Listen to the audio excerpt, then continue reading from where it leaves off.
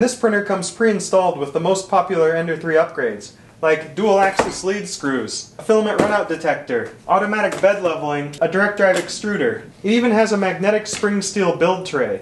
So you're getting 5 pretty major upgrades right off the bat. So let's get started with the unboxing. Right on the top you can see one of the major improvements in this printer, and that's the hot end. It comes with a CR Touch, which is used for automatic bed leveling. This fan looks slightly beefier than the one that's found on the Ender 3 V2. They're using a pancake stepper motor that's about half the size of the normal extruder stepper motor. There's a gear up at the top for manual feeding and unloading, and there's a lever here that makes it really easy to engage and disengage the extruder gears. There's a nice connector up top, and this carries all the power and signal lines to the print head.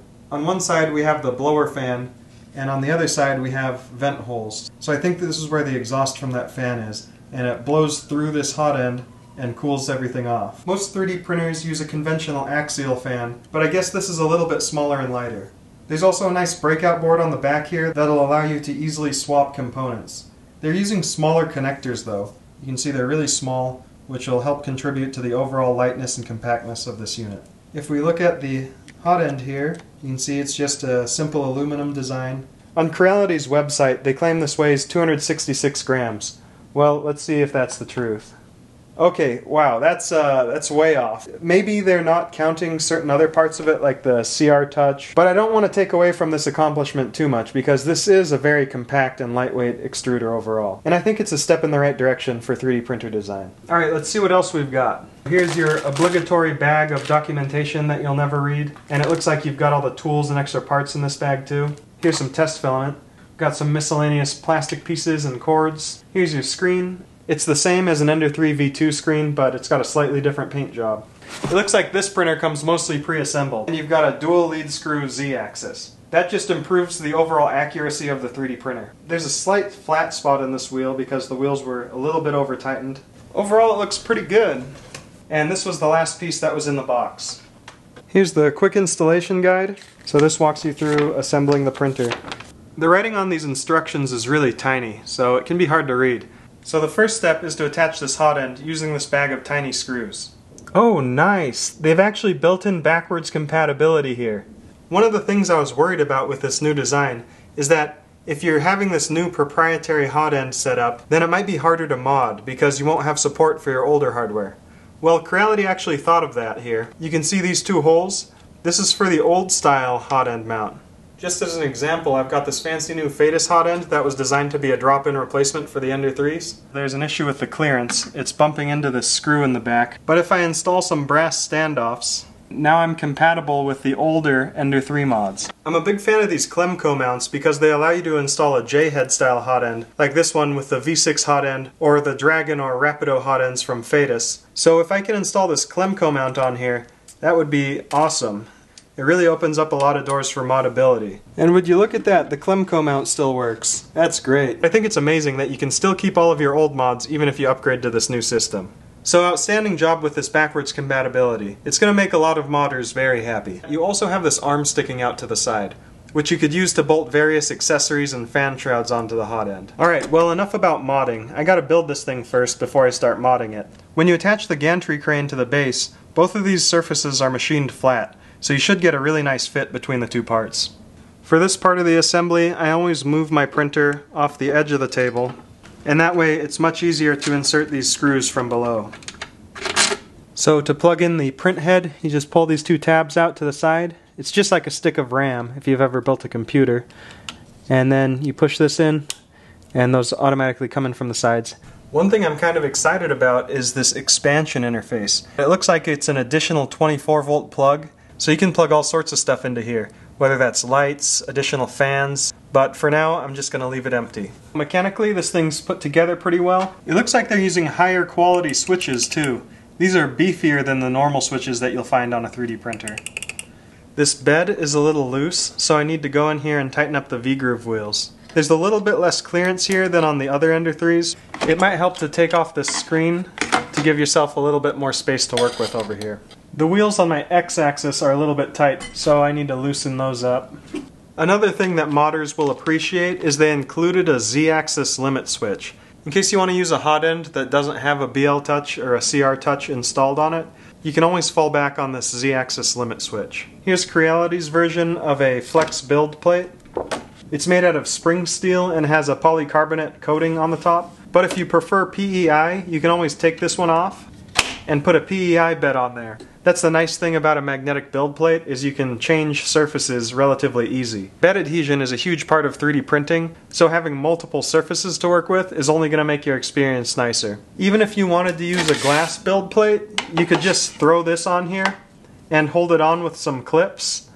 And since you have automatic bed leveling, it'll adjust to this new print surface. You can see this bed isn't super flat. If I push on the opposite corner, it lifts up about 2 millimeters. But since we have a BL touch, or as Creality likes to call it, the CR touch, we can do mesh bed leveling. And that way, even if this surface isn't perfectly flat, we'll still get a perfect first layer. This table's super flat, so if I rock the printer, it shouldn't move. But you can see it's moving a little bit. So that's just one of those Ender 3 things. If your printer isn't level, like this one, then you can loosen these 2 bolts and give it a couple taps. And then tighten those bolts back down. Overall, I'm pretty impressed with the build quality on this thing. It's a lot better than most of the Ender 3s I've worked with in the past. It seems like Creality's on an upward trend in terms of quality and features. Now it's time to turn it on and do some final calibration before we start printing.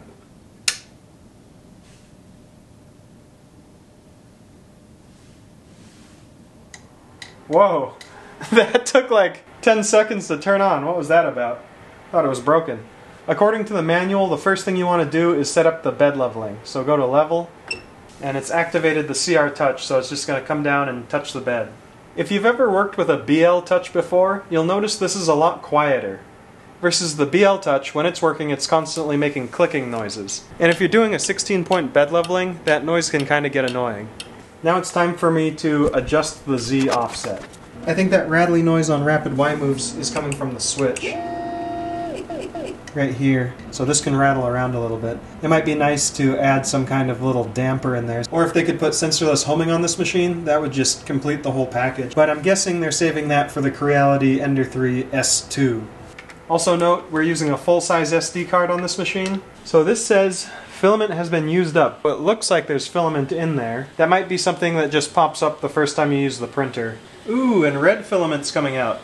That means they test ran this from the factory. It's nice to know that they're taking quality control a little more seriously now.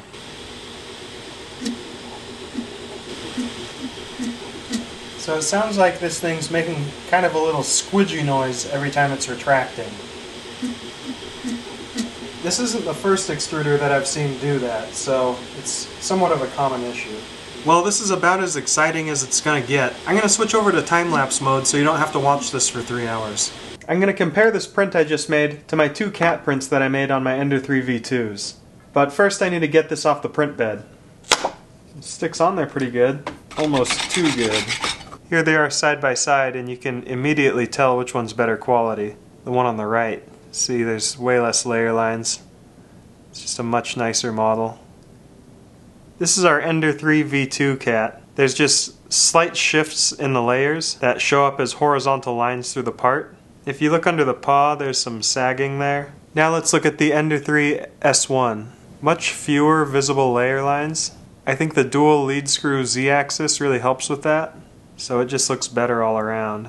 There's a little bit of stringing up here. Those can just be easily brushed off. And there's little bits of under extrusion here. I think that's because the retraction settings were set too high. This new extruder is really nice. I'm going to walk you through the process of changing the filament. So I've preheated my nozzle. I just hold down right here, pull the filament out, and I can take my new filament, put it through the filament runout detector, and then put my new filament in. That's super easy. I'm going to set the nozzle temperature to 210 Celsius so I can do my extrusion tests. This is 24 cubic millimeters per second, and it's starting to skip a lot of steps. It was performing pretty well up to 18 cubic millimeters per second. Really, I'd try to stick to the 15 cubic millimeters per second mark. Wow, these stick on there really good. Uh-oh. That's a bit of an issue. I think I'm just going to switch over to this PEI bed instead. The quality of this Benchy is pretty good. Keep in mind this is a sub 1 hour Benchy, so I was going for speed. and it was still able to print it at pretty high quality. I definitely need to tune the retraction settings a little bit. The default profile in Prusa Slicer was set to 0.8 millimeters, which I think is a little bit too low. If I did a slow, detailed print, it'd probably take 2 hours and it'd come out looking perfect. But I'm more interested in pushing the speed of this machine, because Ender 3s have had good quality for quite some time. But on this machine, I'm interested to see how much quality I can get at higher speeds. The wiring down here is very clean. It's a huge step up from earlier Ender 3 printers. They're finally using crimped ferrule ends for their terminal block connections. The motherboard fan has been beefed up. Also, there's this Noctua fan that looks like it's just the right size to replace it. I promised myself I wouldn't do any mods until I finished this video. But if you are interested in seeing some Ender 3S1 mods, subscribe to the channel and hit the notification bell, because I'm going to be modding the heck out of this printer in the next episodes. I couldn't find the voltage switch on this thing, but I just noticed that the switch is hidden back here. It's kind of covered up by this sticker, which is odd. Would you look at that, I'm set to the wrong power setting. Well, that explains why the bed was heating up so slow and it took like 8 seconds to power on. It's clear that Creality went all out in order to make the best Ender 3 possible. It's kind of hard to believe that this machine was built by the same company that made the old Ender 3s. But the family resemblance is there. I'm going to call this printer the Prusa Killer, because it seems like Creality went down the list of features on the MK3S and just copied all of the best things about it. There's very little that I dislike about this printer. I plan on addressing most of those issues in the videos to come. So if you haven't subscribed yet, what are you waiting for? Are you not entertained? Are you not entertained? If you liked this video or found it useful, please consider subscribing and sharing it on social media. It really helps me out and will allow me to keep these independent 3D printer reviews coming. I'll leave links in the description if you want to pick up your own Ender 3S1. Thanks for watching, and I'll see you in the next video. You can gain access... Ooh, magnets. This drawer has little magnets in the back, so it'll automatically retain itself if you're moving your printer around.